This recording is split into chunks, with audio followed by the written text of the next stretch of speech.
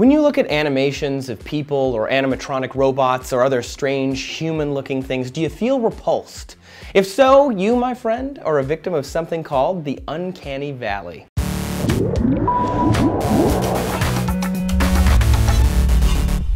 Trace here for D News, and I have been wanting to talk about this since we started the show. At the 2013 Game Developers Conference last week, this animation was shown by Activision. Does this freak you out? Does it make you uncomfortable? The revulsion that you might be feeling right now? It's called the Uncanny Valley.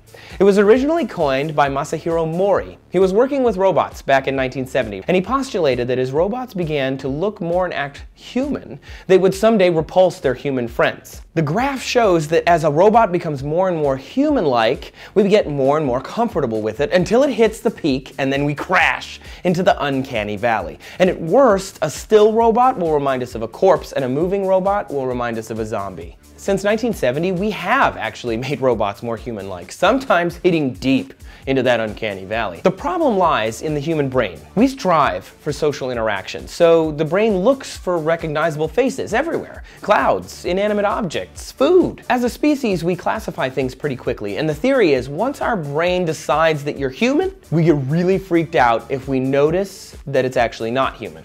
Our brain does not respond well to being tricked. In 2010, a study in the journal Psychological Science found that we are pretty good at spotting fakes because we look at the eyes. Our robots might not be quite ready to freak us out yet, but animation, movies, oh, they get creepy. In 2001, Final Fantasy: The Spirits Within was so painstakingly animated that each frame containing the heroine took an hour and a half to render. But it fell flat in part because viewers hated the dead look in their eyes. Some movie houses completely avoid the valley by not trying to closely mimic humanity. Like Pixar. When they made The Incredibles, they knew not to try and leap the uncanny valley. Instead, they opted for a more animated and angular feel to their characters. Many roboticists and animators have tried to jump the valley, and occasionally they've succeeded, but they've all kind of cheated. This is Professor Ishiguro, and his robotic counterpart Geminoid. It's Geminoid. It's creepy, and depending on the person, he might have actually crossed the uncanny valley. A better example is Gollum from Lord of the Rings. He doesn't really hit the valley for the same reason as Geminoid.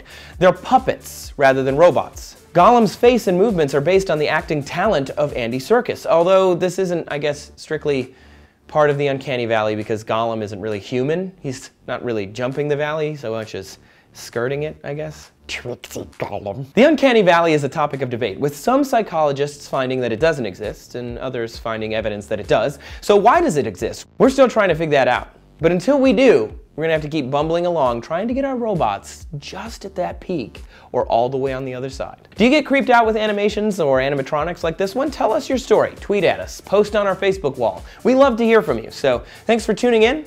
See you with more videos twice a day, every day. Catch you later.